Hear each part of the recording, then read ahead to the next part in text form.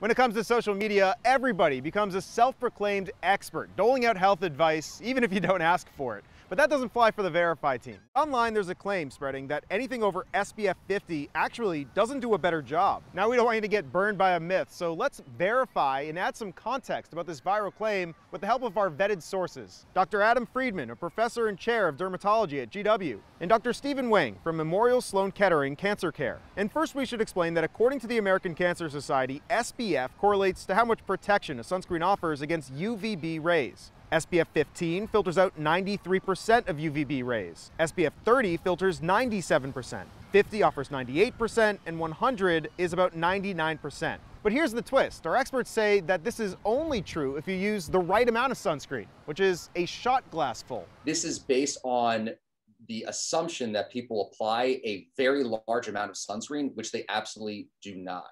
So while technically above an SPF 50, you're not going to get that much more protection from UVB. However, because people don't apply enough, there is this dilutional effect. And so applying, for example, 100 ends up being like a 50. A 50 ends up more being like a 25. So that's where the higher SPFs might be helpful. In fact, Dr. Wang says that most people use less than a third of what they actually should be using, and adds that all things being equal, you should opt for that higher SPF because more coverage is more coverage. Now, whether the difference between SPF 50 and SPF 100 is big depends on how you look at it. If you're comparing 98% of protection to 99%, it may seem teeny. But if you're saying it lets in 2% of UVB rays versus 1%, bumping up the SPF means you're cutting your sun damage in half. So in the end, both our experts agree that higher SPF is useful, especially because most people just don't put enough sunscreen on in the first place. Here at Rehoboth Beach, this is Evan Kozloff with your Verify.